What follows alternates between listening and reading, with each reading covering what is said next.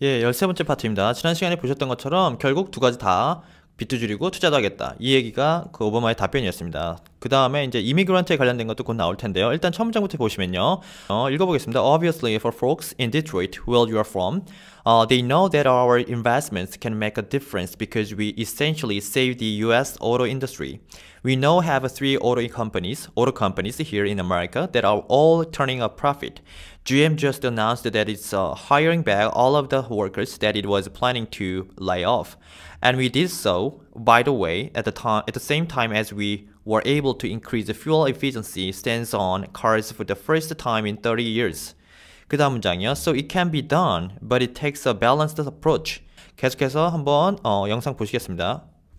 And obviously for folks in Detroit, where you're from, they know that our investments can make a difference because we essentially saved the U.S. auto industry. We now have three auto companies here in America that are all turning a profit.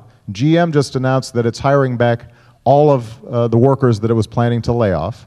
And we did so, by the way, at the same time as we were able to increase fuel efficiency standards on cars for the first time in 30 years. So it can be done, but it takes a balanced approach. 예, 여기까지였습니다. 첫 문장 보시면 obviously 확실하게 뭐예요? For folks in Detroit. 사람들인데 어디에 있는 사람이요? Detroit에 있는 사람들. Where you from? 당신이 그 출신. 그래서 you know that 뭐뭇을 알아요? That our investment. 우리의 투자가 뭘 만들었어요? Make a difference. 어때? 차이를 만들어놨죠? 여기서 셀 수 있는 겁니다. 그 차이, 셀 수 있는 차이입니다. 원래는 difference는 셀 수 없겠죠. 어떤 차이요? 왜냐하면 we essentially saved, 무엇을 지켜냈어요? U.S. auto industry. 자동차 회사를 이제 car industry라고 하지 않는다는 거. automaker라고 하죠. 자동차 만드는 회사를요.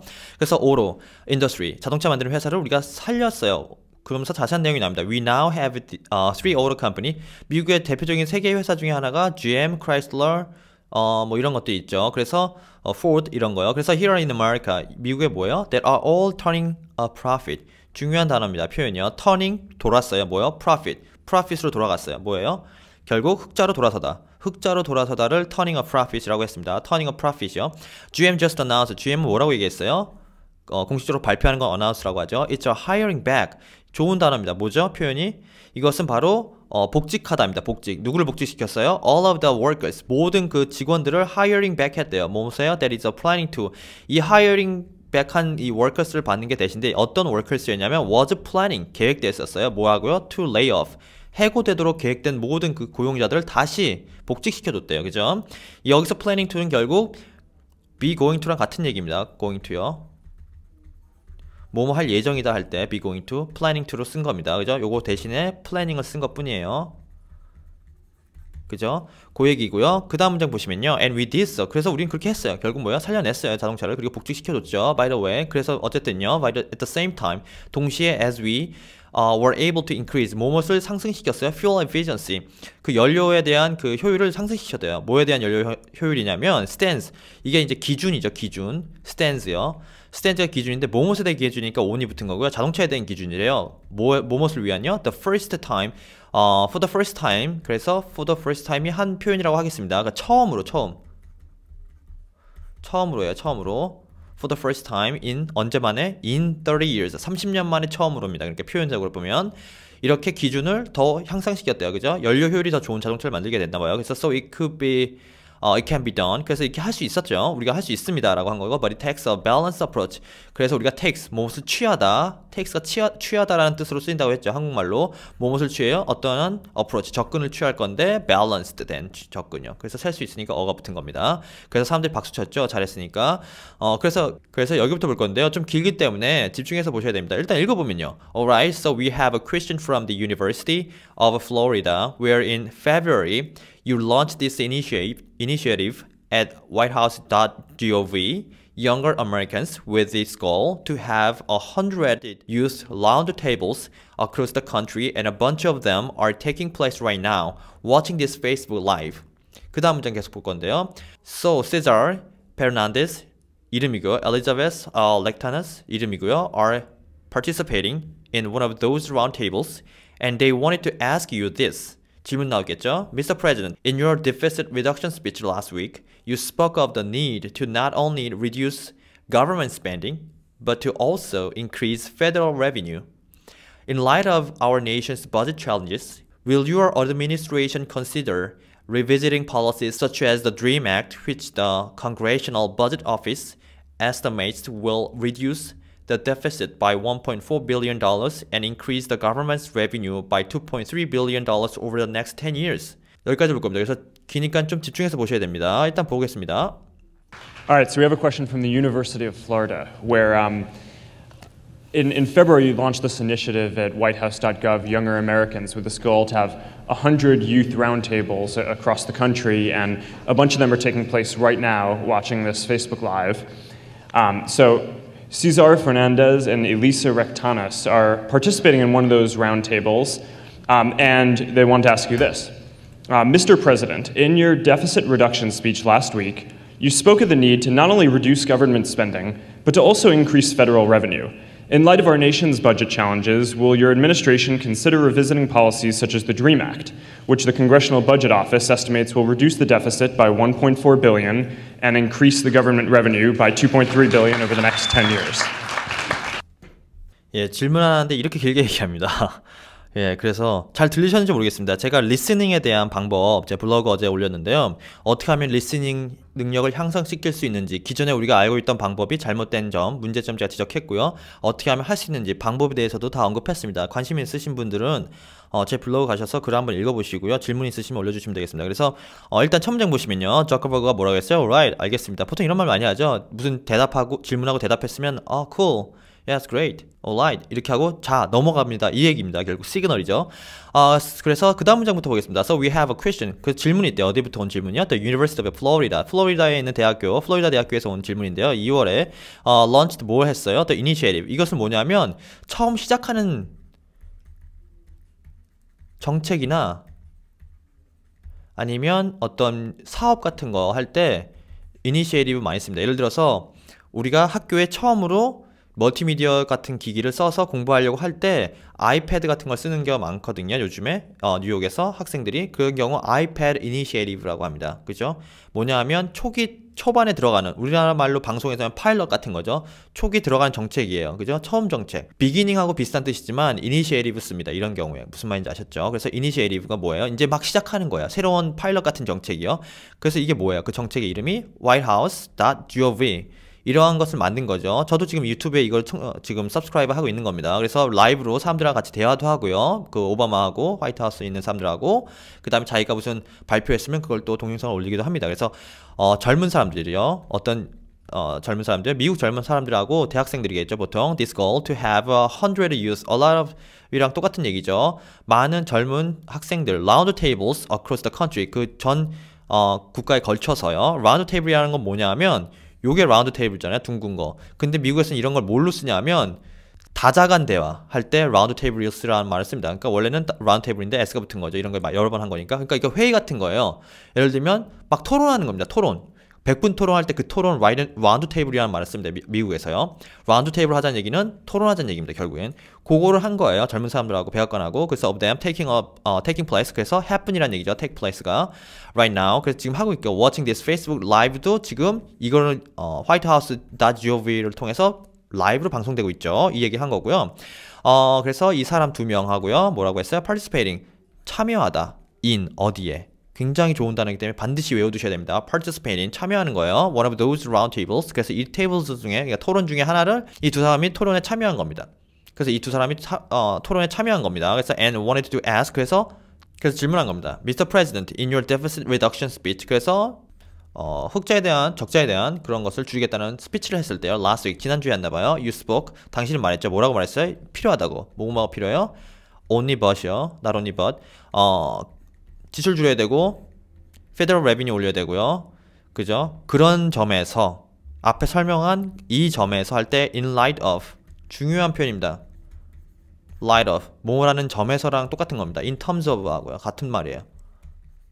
in terms of가 light으로 바뀐 것 뿐입니다. 뭐뭐라는 관점에서 뭐뭐라는 하면 뭐뭐에 비춰볼 때 할 때 그 비치는 거, 그 빛입니다. 그 얘기로 한 거고요. Nation's budget challenges. 그러니까 우리가 그 국가의 예산안에 좀 challenges, 어려움이 있죠. difficult라는 얘기입니다. 결국에는. 그래서 will your administration, 당신의 정부가 consider, 고려하다라고 했습니다. 굉장히 좋은 단어죠. ing가 주로 나오죠. 뒤에 revisiting, 다시 방문하는 거예요. 다시 방문하는 건데 사람이 아니고 뭐예요? policy죠. 그러니까 다시 review하라는 얘기죠. policy, 어떤 정책들을요. 고려하라는 얘기예요. 다시 정책들을 리뷰하는 것을 고려하세요. 이 얘기입니다. consider ing요. 그래서 such as 예를 들면 뭐예요? The Dream Act. Dream Act라는 법안, act가 법안이잖아요. 이 법 쪽에 쓸 때는 이것을 다시 한번 보세요. 왜냐하면 이 법안이 어떤 법안이냐면 Congressional Budget Office Estimates 평가하기를 뭐 했어요? Will reduce 줄일 수 있대요. deficit 얼마만큼? 1.4 billion dollars 정도로 줄일 수 있고 증가시킬 수 있대. 뭐예요? government revenue는 최대 by 2.3 billion까지 증가시킬 수 있대요. 이만큼 줄여주고 이만큼 증가하니까 사실은 뭐예요? 3.7만큼 billion만큼 증가하는 효과가 있는 거죠. 얼마만에요? over 무엇에 걸쳐서 the next입니다. 그죠? 다음 10년 동안에 걸쳐서 이만큼 할 수 있는 법안을 평가된 법안이에요. 이게 그죠? 드림 액트가. 그것에 대한 질문을 한 겁니다. 그것에 어떻게 생각하세요? 이 얘기입니다. 오바마한테. 내용이 좀 길었고요. 그래서 계속 보시면은 여기부터 볼 건데요. 그래서 let me talk about not only the Dream Act but about immigration policy generally. And I wanted to thank Sheryl Sandberg actually participated in a discussion that we had yesterday. Bringing together business leaders and government officials and faith leaders, a broad cross-section of Americans together to talk about how do we finally fix an immigration system that's fundamentally broken. 여기를 한번 들어보겠습니다. Let me talk about not only the DREAM Act, but about immigration policy generally. And I want to thank Sheryl Sandberg, actually participated in a discussion that we had yesterday, bringing together business leaders and government officials and faith leaders, a broad cross-section of Americans together to talk about how do we finally fix an immigration system that's fundamentally broken. 예, 여기까지 들어보겠습니다. 그래서 뭐라고 했냐면 Let me talk about 뭐를 한번 얘기해 봅시다. Not only 뭐야? Dream Act뿐만 아니라 Immigration Policy Generally 일반적인 그 이미그랜 정책이요. 이민 정책이요. 그래서 감사하대요. 누구에게? Sheryl Sandberg 그 페이스북의 CEO죠. CEO 그 회사의 엄마 같은 사람이요. 조직하고 어떻게 해라 이런 거 결정하는 사람. Actually participated in a discussion. 디스커션을 할 수 있습니다. 참여했대요. 어제. At yesterday. 그래서 bring together 뭐뭇을 가지고 왔어요. Business leaders 누가 모인 거죠. 여기서 사람이니까요. 비즈니스 리더니까 뭐 CEO나 이런 사람들하고 government officials 그러니까 그 정부 기관에 일하는 사람들이요. 그 다음에 faith leaders는 뭐예요? 중요한 단어입니다. 저도 잘 몰랐어요. 이게 뭐냐면 종교 지도자들이요. 종교 지도자. 뭐 예를 들어 추기경 뭐 이런 사람들 있잖아요. 그런 거 얘기하는 거고 a broad cross section. cross section이면 뭐가 이렇게 3차원의 단면이 있잖아요. 그러면 여기를 이렇게 자르면은 단면도를 볼 수 있죠. 이 안에 뭐가 들었는지 그죠? 요걸 보는 겁니다. 그러면 속안을 자세히 볼 수 있는 거죠. 그래서 a broad cross section이라는 은유적인 표현을 한 겁니다. of Americans. 미국의 전체 단면을 보겠다는 얘기죠. 아주 넓게 broad cross section. 그래서 다 부른 거예요. 회사, 종교, 그 다음에 정부 다. 그래서 together 했죠. To talk about 뭐에 대해서 얘기하기 위해서 how do we finally fix는 고치다잖아요. 뭐 immigration 시스템을 고치게 해요. 이 immigration 시스템을 that's 받은 거죠. That's fundamentally 기본적으로 그죠? 결국 broken 망가진 immigration 시스템을 좀 고치려고 하는 거예요. 거기까지 얘기한 겁니다. 그래서 그 다음 패러그래프부터 여기부터 볼 겁니다. 그래서 for those of you who aren't familiar, the Dream Act deals with a particular portion of the population, kids who were brought here when they were young by their parents. Their parents might have come here illegally. The kids didn't do anything. They were just doing what kids do, which is follow their parents. They've grown up as Americans. 여기까지 들어볼 겁니다. For those of you who aren't familiar, the DREAM Act it deals with a particular portion of the population, kids who were brought here when they were young by their parents. Their parents might have come here illegally. The kids didn't do anything. They were just doing what kids do, which is follow their parents. They've grown up as Americans. 예, 여기까지 들어보겠습니다. 그래서 뭐라고 했냐면 당신 중에 누군가는 aren't familiar. 아마도 익숙하지 않을 거예요. 뭐야? Dream Act가 무엇인지. Deal with. 중요한 단어입니다.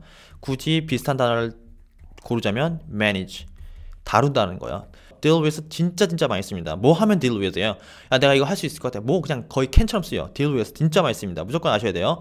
particular. 특별히 어떤 portion. 우리나라 말로 치면 굳이 뭐 어떤 부분이죠. 일부. population의 어떤 부분을 특정 부분을 우리가 다루는 거죠. 이 dream act라는 것은 어떤 거예요? kids, 특히 아이들이요. 어떤 아이들이냐면 who were brought, 오게 된 아이들이죠. 여기에 미국이죠. When they were young, 그들이 굉장히 어렸을 때 온 거예요. Their parents, by their, 그들의 parents에 의해서, by니까요. 그들의 parents는 어떤 사람이에요? Might have, 아마도, have, 완료. PP 형태가 왔죠. have, PP, 아마도 뭐뭐 했을 거예요. 그죠? 한 적이 있는, 이때는 OX로 들어간 겁니다. 한 적이 있어 없어만 알고 싶은 거죠. 아마도 확실하지 않죠. 지금 굉장히 확실하지 않은 겁니다. 여기에 illegally, legal 반대말 할 때 on처럼 IA를 붙여서 반대말이 되는 경우가 있어요. legally 합법적인 또는 법적인이잖아요. IA를 붙어서 불법 이렇게 된 겁니다. 불법적으로 여기 온 거예요. 아마도요. The kids didn't do anything. 근데 아이들은 뭐 한 게 아무것도 없죠. 그들은 그냥 what kids do. 아이들이 하도록 되어 있는 것이요. 아이들이 할 것 같은 것을 그냥 doing 한 거예요. 그들이 원래 하기로 되어 있는 것을 뭐죠? Which is 설명하죠. Follow their parents. 아이들이 하는 것은 뭐예요? 하는 짓이 야 부모를 따라다니는 거. 그걸 했을 뿐이지 아이들이 범죄자가 아니라는 얘기를 하고 있는 겁니다.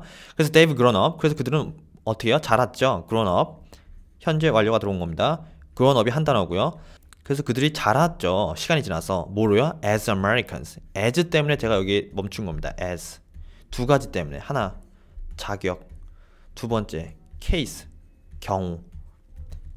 무슨 말이냐면 미국 사람으로 자란 거예요. 그죠? 여기서는 as American이라고 쓰였으니까 미국 사람으로서요. 우리나라 말로 치면 뭐뭐로서 자격이요. 자격. 뭐 어떤 사람으로서 뭐 아니면 뭐 배우로서 웨이터로서 내가 뭐 목수로서 이럴 때 할 때 그로써요.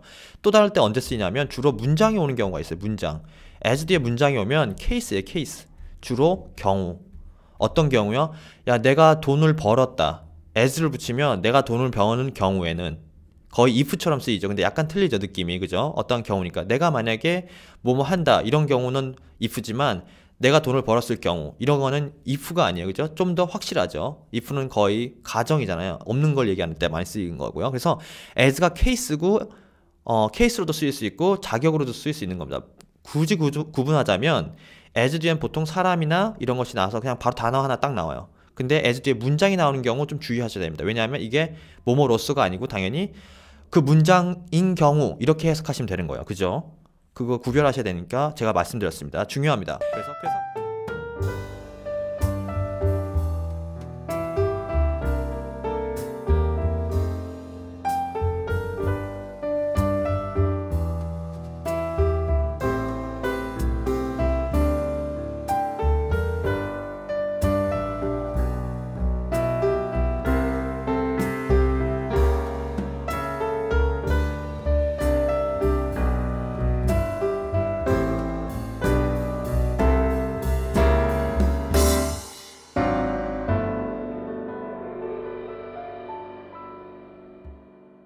예, 이번 파트는 여기까지고요. 다음 파트에서 계속하겠습니다.